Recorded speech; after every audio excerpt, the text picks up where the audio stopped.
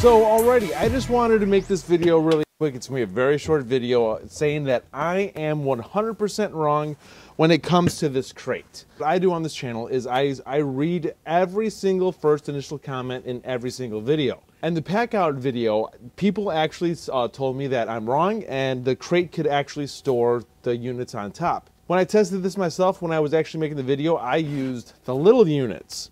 All right, the half units. It didn't go on, so I assumed that they all didn't work with it. But, so as you can see, the crate actually does support the cleat system. I think it's fantastic and awesome that Milwaukee even invaded that for that to work with the other Packout units. But the half units, I did pick this up today because it was the last one in the store.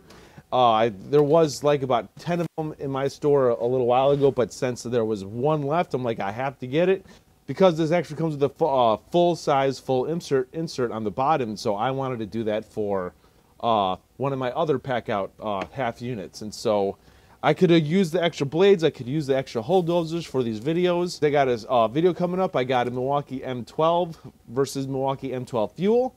So when it comes to the Black Friday sales, I want to see if one outdoes the other based on price and the tool you get for the price. That video is coming up pretty soon. This is going to be the video right here. All right, so I seriously thank the viewers for pointing that out to me, saying that I was wrong, because like I said, I listened to my viewers. This channel progressed and it became what it is by me listening to the viewers, and they told me I was wrong. And I admit it, I was wrong. Well, it works.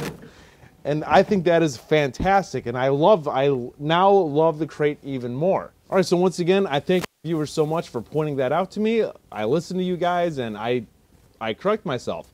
Like I said, I am brand new to the Packout system, even though it's been out for a while, and I did not know that, because like I said, I tested it out with this one, tested it out with this size, and it didn't work, so I assumed that it didn't work for any of them. As you can see, it locks into place.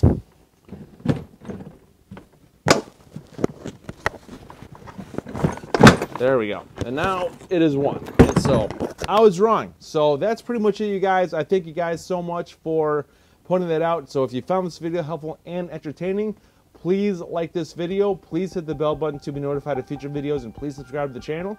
This is Dave Nicholas. Thank you for tuning in. I'll see you guys next time.